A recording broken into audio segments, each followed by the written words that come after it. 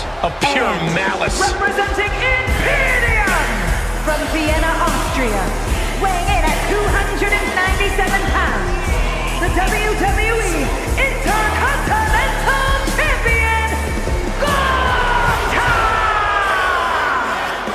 Look at the pure determination on his face. It's determination and confidence, Cole, because Gunther knows exactly how good he is. Gunther knows he is on another level. It seems like Gunther is rarely in a good mood. I mean, does it hurt to smile? That's not necessarily true. Gunther smiles on the inside when he fillets an opponent's chest with his chops. Gunther is so unflinching, as if nothing phases him. The man's impervious to distraction because he's constantly focused on the task at hand.